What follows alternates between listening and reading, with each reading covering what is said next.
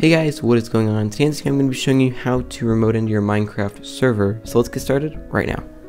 Okay, so if you have a Minecraft server and it's running on a computer, and say it's across your house, or it's at a different house or something like that, you probably want to have the ability to remote into it so you can access it from your main computer. It's actually way easier to do than you might have thought, so I'm going to guide you through that process right now. Alright guys, so here we are logged into my Minecraft server, and all we have to do on this computer is open up the start menu and start to type in remote desktop, and you should see some options appear down in here, and one of them should be remote desktop settings. I'm going to go ahead and click on that, and now that this is open, you want to go ahead and check this little box right here that says enable remote desktop.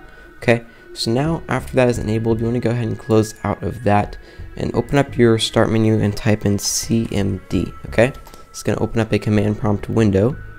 Okay, now you want to type in ipconfig, all one word, and then you guys should see here IPv4 address. Okay, you want to go ahead and write this down. So in this case, mine is 192.168.1.180. That's the IP address that I have, but yours is probably going to be different.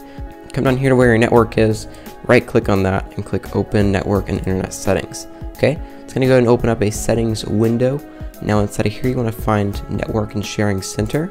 Okay, go ahead and click on that.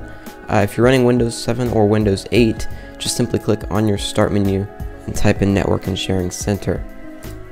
Okay, so now you're going to go ahead and click on the Ethernet button right here.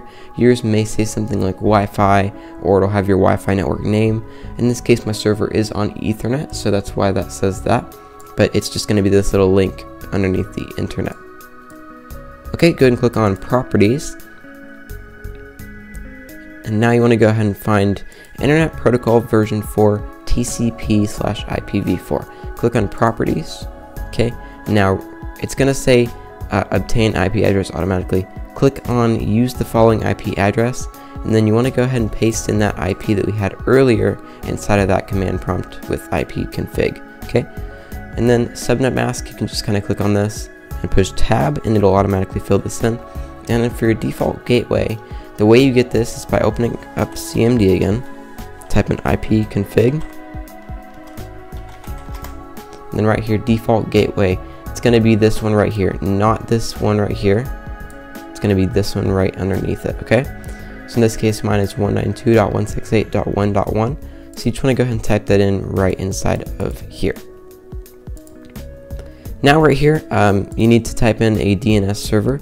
I prefer to use Cloudflare, which is 1.1.1.1 and then 1.0.0.1. That's the one I suggest to use, but if you're having speed issues or your server's just not staying up all the time, I recommend looking up good DNS servers in your area. Go ahead and click OK now, check close, and then close again, and then you can close out of these windows. And now you're able to remote into your Minecraft server, and now your Minecraft server will stay on this IP all the time. Alright guys, that is it for this video. Thank you all so much for watching. Don't forget to like and subscribe, and I will see you in the next video.